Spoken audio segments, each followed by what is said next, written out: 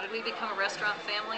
Scooter and I met as freshmen in college, and we had a variety of jobs through those 4 years that we were there. I was a waitress, I was a hostess, he cooked, he washed dishes, and did a little managing. And when we graduated after those 4 years, we had the wonderful opportunity to get our first restaurant on Pier 39.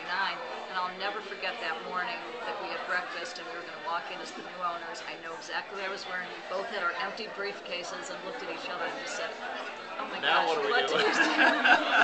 And we walked in as the owners, and with the great team that was there and the few people that we promoted and